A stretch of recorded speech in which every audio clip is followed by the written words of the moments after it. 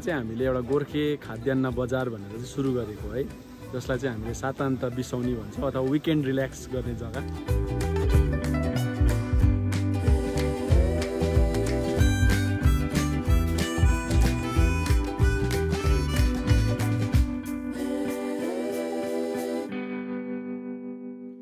Everybody नमस्ते, good afternoon. राज ब्लगका सम्पूर्ण दर्शकवृन्दलाई फेरि पनि स्वागत जनाउँदै अर्को भ्लग लिएर तपाईहरुसित उपस्थित भएको छु।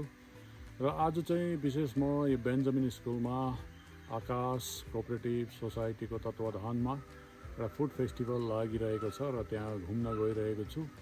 र जसै त्यहाँ पुग्छु त्यहाँ के कस्तो खानापिना पाउँदो रहेछ, के कस्तो रहेछ फुड फेस्टिभल सम्पूर्ण विवरण तपाईहरुलाई देखाउने छु र इन्जोय गर्नुहोस्। कृपया भिडियो पुरा हेरेर लाइक, शेयर र सब्स्क्राइब पनि गरिदिनुहोस्। अन्तमा कमेन्टमा के कस्तो लाग्छ मन्तव्य सुझाव पनि दिनुहोला।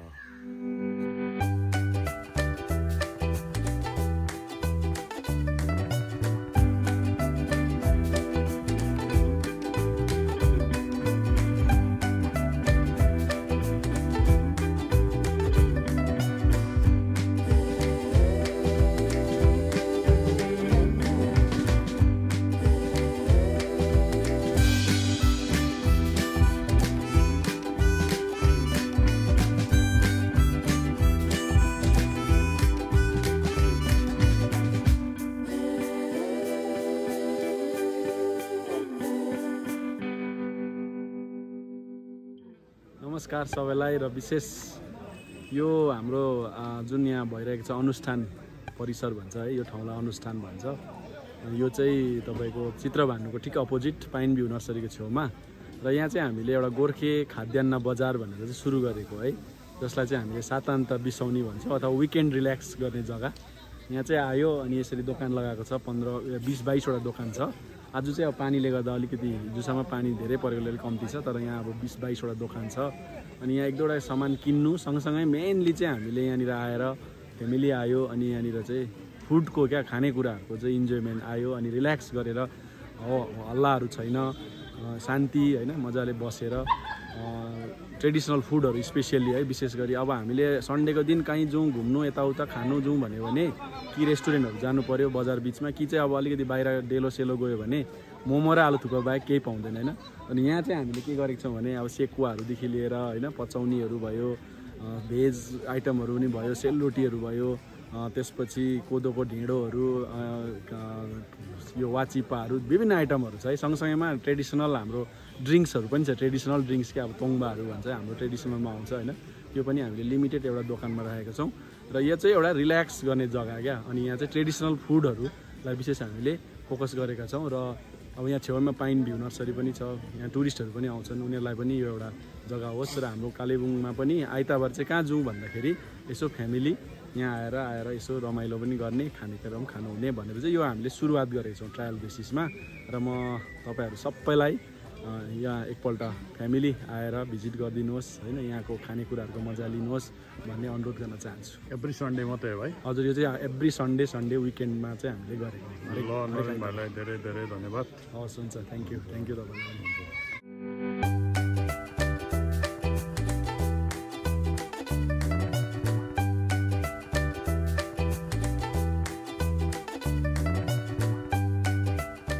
पिरो र यहाँ बहिनी हुनुहुन्छ, उहाँले यस विषयमा अलिकति बताइदिनु हुँदैछ। हजुर, यो चाहिँ हाम्रो लोकल ब्रान्ड हो है। यहाँ हामी घरमै एउटा सानो ब्रान्डिङ गरेको।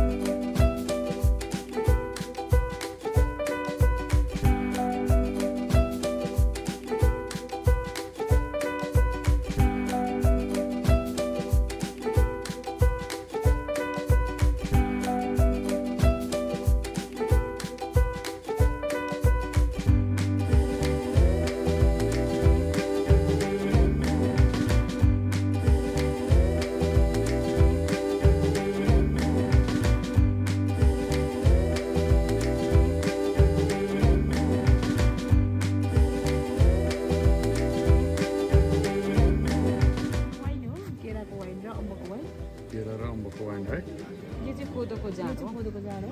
ए यो चाहिँ केरा र अम्बकको हो। कसरी छ बोतलको? यो 50 रुपियाँ। तपाईँ आफै बनाउनु भएको हो? हजुर आफै बनाएको। ए कहाँबाट ल्याउनु भएको? हामी पुलुङबाट आउँछ। पुलुङबाट ल्याउनु भएको। ल थ्याङ्क यू।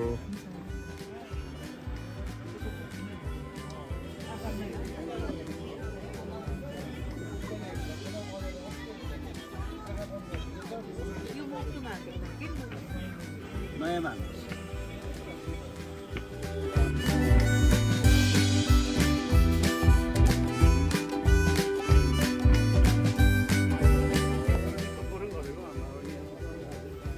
यो चाहिँ कहाँबाट ल्याउनु भएको? तपाईँ आफै बनाउनु भएको? हजुर आफै बनाउँछु। ए अलिकति बताइदिनुहोस् न यसको तपाईँको शुभ नाम? मेरो नाम विसेन्द्र राणा। अच्छा यो चाहिँ कहाँ बनाउनुहुन्छ तपाईँको? म माकालडाँडा बस्छु। हजुर म माकालडाँडै बनाएर ल्याउँछु। ए माकालडाँडै बनाउनुहुन्छ? बिहिबारे हाटमा भयो, यो आइतबारे हाटमा, ए सिलगढीहरूतिर पनि लान्छु। सिलगढी पनि लानुहुन्छ? हजुर बिक्री राम्रै छ? हजुर कस्तो कस्तो चलिरहेको छ, राम्रै छ। हुन्छ हुन्छ थ्याङ्क यू।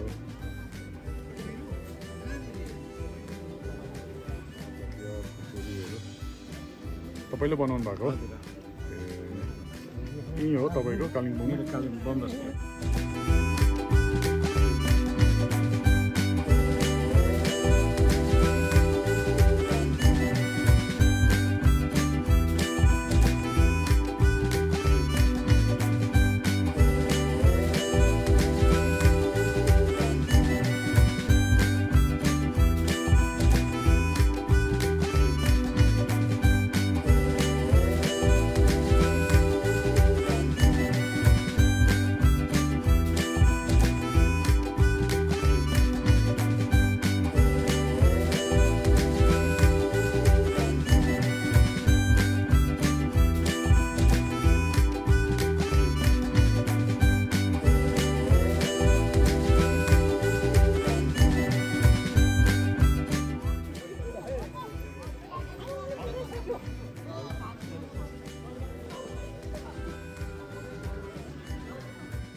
हस् त आजको भ्लग यहीँ नै अन्त गर्दै म मदन शर्मा हजुरहरूदेखि बिदा लिन चाहन्छु। शुभरात्रि, बाई बाई।